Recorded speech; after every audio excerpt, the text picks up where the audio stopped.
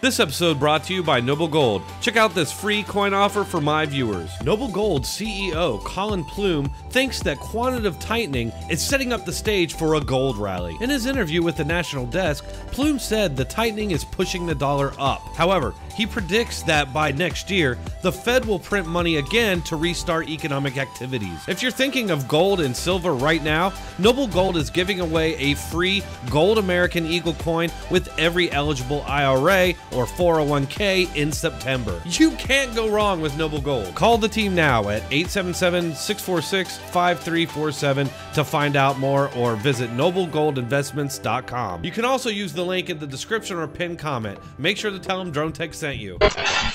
Hello and welcome back.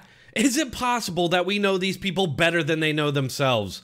It's been a repeated phrase on this channel, going back to the very beginning.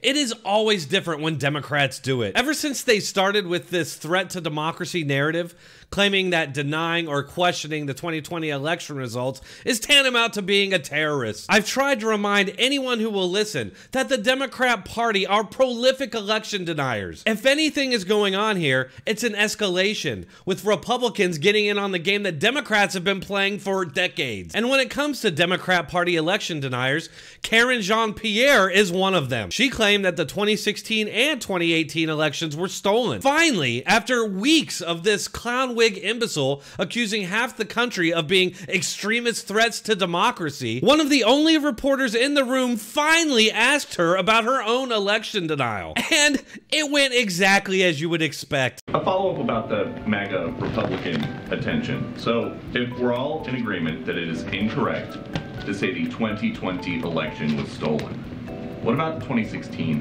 election?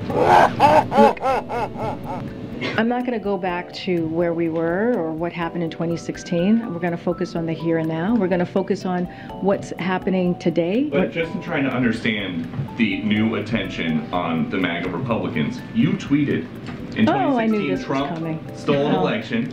I was waiting, Peter, when you were going to ask me that question. Well, here we go. You tweeted Trump stole an election. You tweeted Brian Kemp stole an election. If denying election results is extreme now, why so let's be really clear. That's ridiculous, peasant. We've been very clear that it's different when we do it. Now, of course, this exposes a pretty big gaping hole in their narrative that will need to be fixed. For those that live in a bubble and probably didn't even know about KGP's election denial, a big number of those people are stay-at-home women aged 25 to 59 who watch The View. Let's also remember that she was part of MoveOn.org. She was not an elected official. That's right. She was doing her part as an American citizen, saying how she felt about an election, whether you like it or not. You got that, ultra MAGA extremist? It's different when she does it because she's just doing her civic duty for MoveOn.org, which, by the way, was a group started by Democrats and used by the media as a means of getting Clinton scandals out of the news and focus back on what they usually do, attack Republicans. But in reality, KJP has a history in government, having worked in the Obama administration as a regional political director and later was hired as an MSNBC commentator. So it's not like she's just some run-of-the-mill regular citizen just speaking her mind. And even if she was, regular people who expressed their skepticism of the 2020 election have been framed as dangerous extremists by the media. Just a few days ago, Sunny Hostin on The View said that 60 to 70% of Republicans are fascists and gave this excuse for her position. 60 to 70% of Republicans, I'm not even saying MAGA Republicans or this Republican, 60 to 70% of Republicans believe that Donald Trump is the leader of their party. And so if you are saying that he is a fascist, what are they? If you are saying that he is a white supremacist, what are they? Right. If you are saying that he is a racist, what are they? Because if you follow someone that has hate in their heart, and I believe that he does, then you are complicit. So if Trump and some Republicans have questions about the 2020 election, and that makes them dangerous election deniers, using their own warped logic, how does that not then apply to the voters themselves, who put those representatives in those positions in the first place? It does. And of course they believe all Republicans and conservatives are horrible, inhuman monsters who are a threat to democracy. But now they have to gaslight us in an attempt to save their narrative in the face of such brazen hypocrisy. So that was the reaction I expected. This reaction I did not see coming. But I remember calling him an illegitimate president, and that was wrong.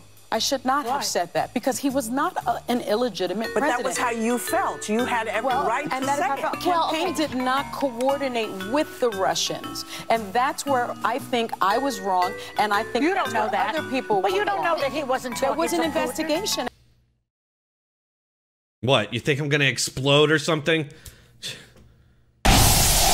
What the hell? This is the same lady who just a few days ago was saying 60 to 70% of Republican voters are fascists, in large part because of their election denial, which we're told is a threat to democracy. But of course, only if Republicans do it. We have to believe that that is We're another missing the tenet point of our here. This democracy. is about what she said as a private citizen. Well, let's not forget she was a private. She wasn't even on television. Well, she was a private citizen, and that's how she felt. Wrong. She wasn't just a private citizen. She worked for Obama and Biden. Then she worked for a Democrat Party political organization. Then she began appearing on MSNBC right around the same time she was claiming the 2018 election was stolen. The obvious grift here is a desperate attempt to spin Democrat, left-wing election denial and violence as different because their reasons are somehow justified, which conveniently is always the case when it comes to Democrat Party hypocrisy. Now, when it comes to election denial on the right, I think a lot of it comes from Democrat and media insistence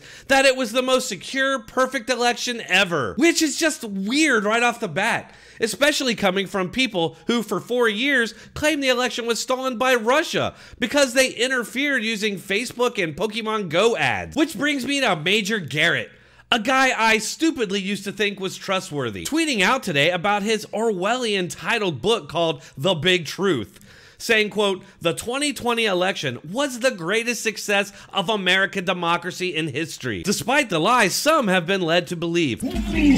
Oh, really? The greatest success in American democracy? Let's lay out a couple facts here that even an election believer can't deny. The FBI actively worked with big tech and the media to suppress and censor real news that could have damaged Joe Biden's chances of winning, thereby interfering and influencing the outcome of our election. Something that happens in communist dictatorships, not American democracy. The same FBI actively ordered its agents not to investigate Biden family crimes. Not really the hallmark of a healthy democracy. Based on that alone, it is easily not the, quote, greatest success of American democracy in history. Yeah, folks, I don't know. Maybe the greatest success was getting Biden elected.